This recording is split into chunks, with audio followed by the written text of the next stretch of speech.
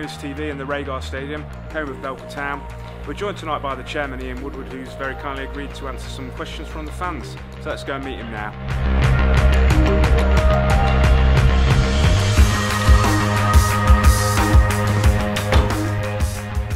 Hi Ian, thanks for your time today. Good evening, Chris. Are you alright? Yes, thanks to you. Pleasure. Yep, Sam. Take a seat. Cheers. Ian, thank you very much for joining us. First question, what attracted you to become part of Belper Town Football Club? It's a combination of a lot of things really that all just came together.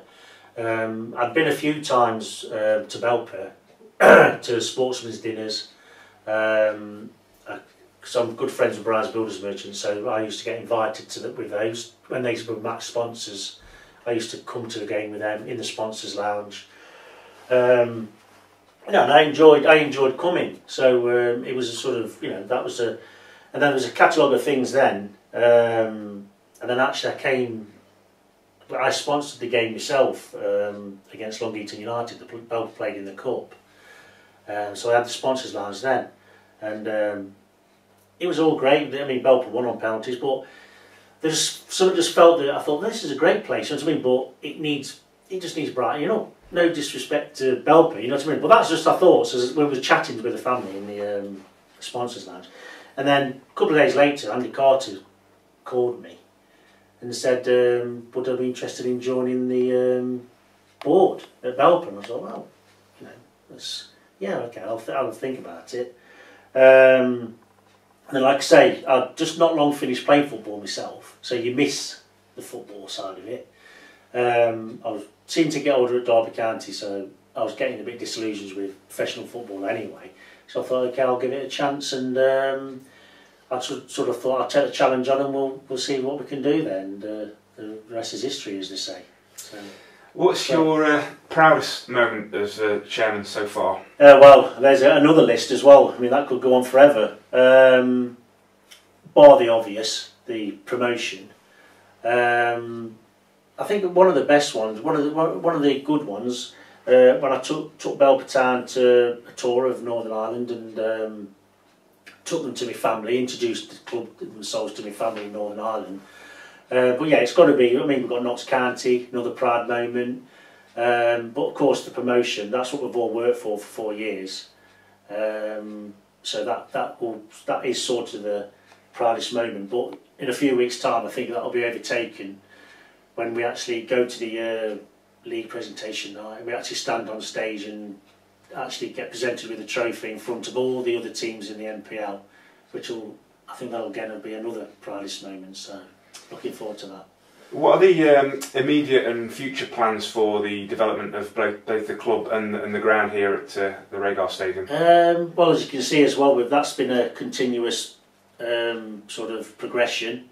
We've still got for this season. We've got planned for new turnstiles, new dugouts.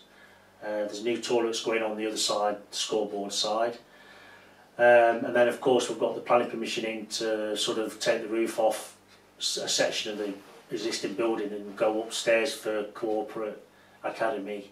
So it's continuous. It's just a continuous thing to construct a ground that's fit for any league, really. That's the aim. So there's plenty to do still, plenty. Where do you see the club in 5 years? 5 years? I think competing. I think competing at the highest level.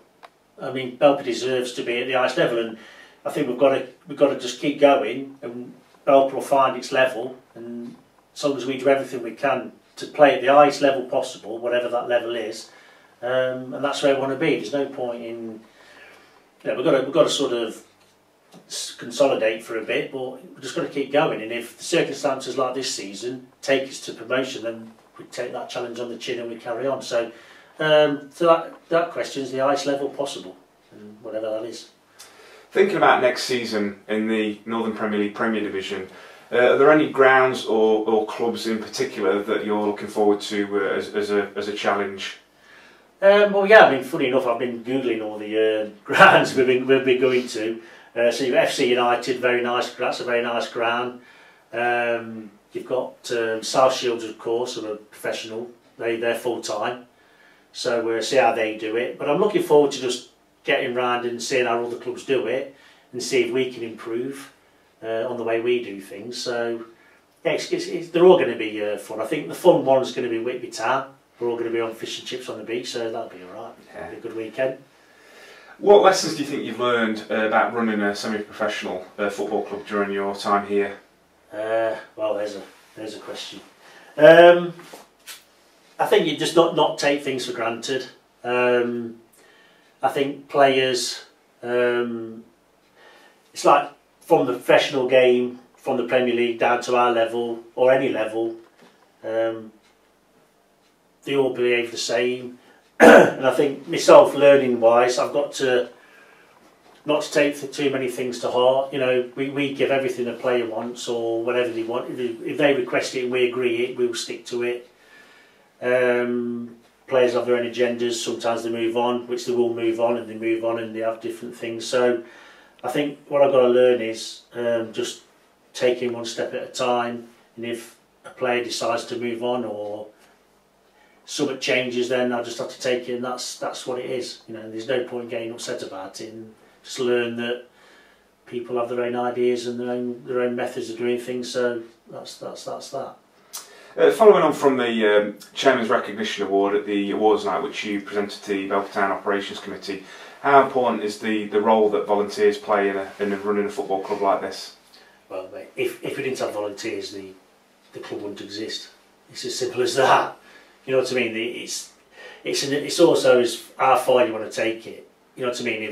If we're trying to provide and create a professional club, the way we run things, the way we do things, the way we present ourselves, and for those things to happen, you've got to have people in the background. You know, there's Dave Laughlin who runs the accounts. He runs the 7-day week. There's the 4G. There's running the business. There's the function room. Then you've got you guys, the media, even the people serving the teas and coffees on the match day, boardroom. It's all volunteers, and you just couldn't do it. You honestly could not run a club like this. But if you didn't have volunteers, you'd start paying people. You couldn't afford to pay people, so the standards would drop because you haven't got enough staff, and we couldn't have the ambitions we've got without the volunteers. And credit to every single one of them, really. They're a godsend on a match day. Finally, if you could use 3 words to describe Belper Town Football Club, what would they be? Progressive is one of them. We're a progressive club. We're not gonna stop and just because we've got promotion, we're going to keep going. We want to progress into every level we can. Professionalism. I think with the way we conduct ourselves and the way we sort of behave, we're very professional. That's what I've tried to bring into the club, professionalism. And then I think the last one is inclusion. I think we try and include everyone. You know, the kiddies football, the junior football, the ladies football. We try and include the fans, everyone who works here, the community. So I think we're an inclusive club that can only get better. So they're the 3 really thick points that I'm keen to keep going. Right. Thanks for your time, Ian. Okay, thank you very much. Cheers.